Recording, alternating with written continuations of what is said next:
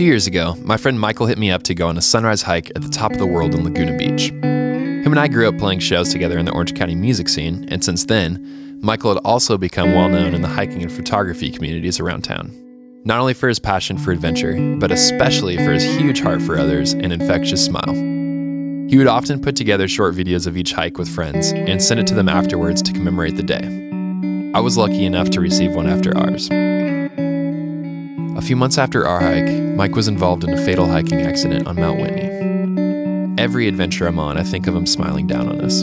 He is a big inspiration for why I want to start vlogging, but especially for how I hope to treat others. With genuine love that leaves a lasting impression. This hike's for you, Mike. It is 3:30 in the friggin' morning. I didn't plan it that way, but you know what? Sometimes you just gotta stay up all night on accident. I seriously was just rolling around in bed. My mind was just going, whatever, let's do this.